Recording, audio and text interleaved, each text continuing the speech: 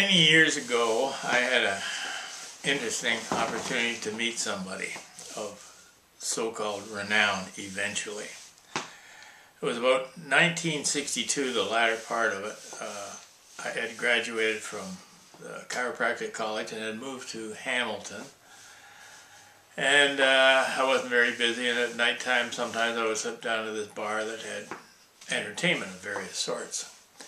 And during the times that I had been there, I became a good acquaintance, almost, I guess a friend, with the MC. He was a black man, about 6'2" or 3", about 250 plus. Anyway, his name, so he said, was Charlie Eckstein.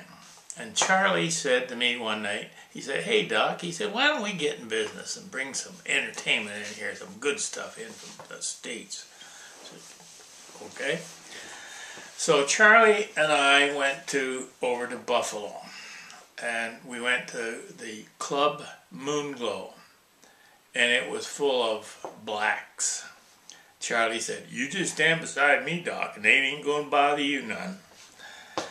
Anyway, we used to get entertainers from there, and we brought over musicians, singers, comedians, and the like.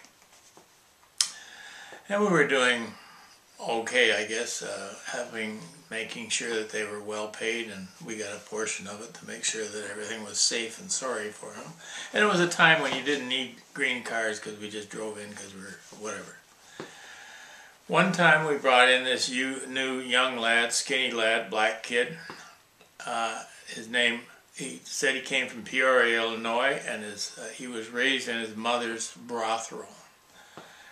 But this person had a tendency to fabricate, and his name was Richard Pryor.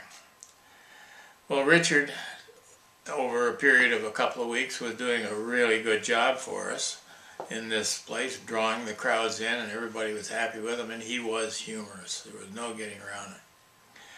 One night, he was not on stage at that time. This guy came in, a man, pulled a gun out and says, "Where's Richard? I want that little bastard. He's been fooling around with my wife." He had a gun. And Charlie happened to be on stage at that time. And he happened to be singing, "I can't stop loving you." And this guy came out with his gun up in the air. Bang! "Where's Richard?" Geez, the band that was there, except for the drummer, all disappeared off the end of the stage. The drummer sat there going, "Ba-doom, ba-doom." And Charlie kept singing, "I can't stop loving you." And he was getting closer and closer to the end of the stage. So finally, the bouncers grabbed this guy and they wrestled around the floor and they got a gun away from him, and that was the end of that story. So the manager of the whole bar thing came over to Charlie and said, "Charlie, you got to get rid of him. That's obviously too much of a risk. Have Richard around anymore." So we took him over to another club in downtown Hamilton. It was a downstairs bar. And he did pretty well there too. Was that the Flamingo Club? Yeah, and in the Flamingo Club, yeah. And in the meantime, though, Charlie was extending his wings, and he was able to get a hold of the whatever management or whatever of the Benny Goodman band, without Benny, of course, that was moving through the area, and we booked them for one night at the Drake Hotel. That's in Hamilton? In Hamilton. And we got Richard to entertain people when the band would take breaks. But Richard all of a sudden figured he was high time, so he said, "I can't go dressed like this. I gotta have some nice clothes."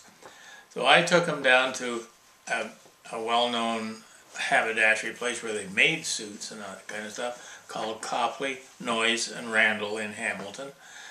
And got him a 3-piece gray suit, because I had one kind of like that, and he wanted double-breasted too. Everything was fine, peachy keen. Richard did a good job for us, except he happened to have we gave him an open bar, and by the time the evening was finished, we just about were lucky enough to break even because of Richard's bloody bar bill.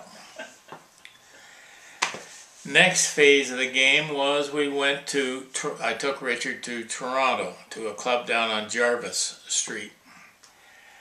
And the management guy said, well, I don't know if I want to hear what he does or doesn't do. So he said, what can you do? And Richard said, I can't do anything unless I have accompaniment. The guy said, what do you mean? He said, well, I need music. Guy said, okay. So he roasted up one of their local band things that they had staying at the hotel. And this guy came down with an acoustic guitar, not hooked up to anything. So it was, and he started to play, and he was plonk, plonk, plonk, plonk, and that's about what it sounded like because it wasn't hooked up to the noise.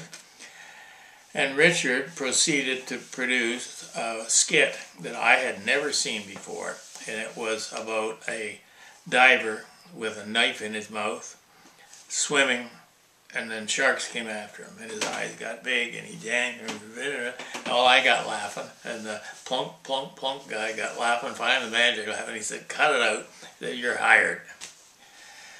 Well, that was great. We got Charlie into the big town. Richard into the big town. But they didn't put him on the list, and his bar bill was more than the wages. And Richard disappeared. Fortunately, I didn't hear from the little shit for quite some time. Then all of a sudden, a few years later, I had a phone call, and it was that same dumb drummer that had gone ba-dum, ba-dum, ba-dum, when Charlie was singing, I can't stop loving you. And he'd gone with Richard, and they were down in the States. And he said, Doc, he said, good investment for you. We got a deal. He said, Richard's going to make a movie. I said, you guys skin me so hard, and everything. I said, no, thank you very much, but no, enjoy yourselves. Well, Richard was in the movie, and it was a poor movie. It was Silver Streak. I kicked my ass for the next 15 years. That's the end. That's the Richard Pryor story. The Richard Pryor story.